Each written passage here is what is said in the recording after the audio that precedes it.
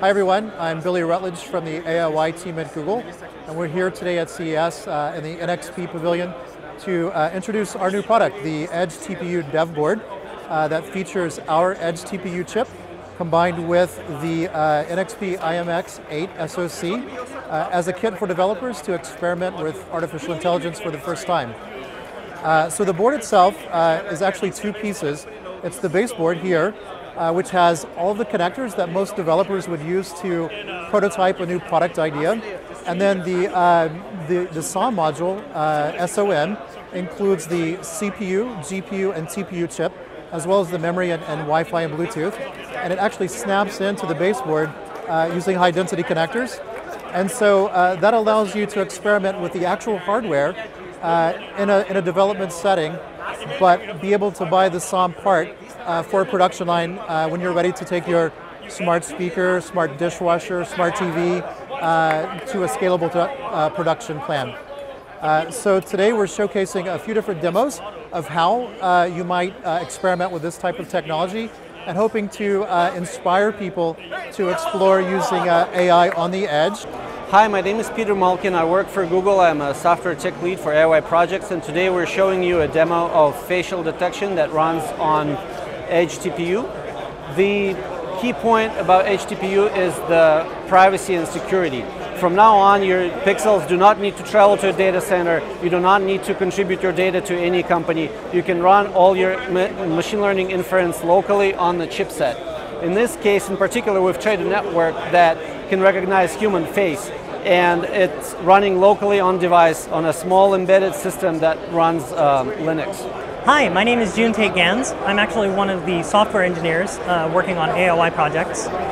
One of our demos here at CES is actually a teachable machine where we actually use local inference to train a model directly on the device with no network connectivity. We call this our teachable machine demo, and it's right here. And essentially it has a camera pointing up at the sky. Now the first thing I have to do is train it to teach it about what the background is, so it can differentiate between the objects I'm about to show it and what the background is. And the first thing I do is I press one of these buttons to actually tell it what it's looking at. So now it knows what the background is. I can now train it on an object. In this particular case, I'm going to use this ice cream. So hold the ice cream over, press the button, and now it can differentiate between background and ice cream. And you know it's machine learning and doing inference because I can show it a different color and get the same result. And this can be extended to other objects as well, so such as this hot dog. So hot dog, ice cream, hot dog again. And the same thing with the donut. So donut, hot dog, and ice cream. Hello, my name is Leonid. I work for Google for AIY projects, and I will talk about our dwell type demo here. So if you can notice that under each of our bigger demos we have a small display underneath with the web camera, and it shows the time, and that's important characteristic because it tracks how much time people spend looking at the other bigger demo. And you can notice that we display the bounding boxes around the people faces. So here's my face, and there is a green box showing that I'm looking toward the demo stand.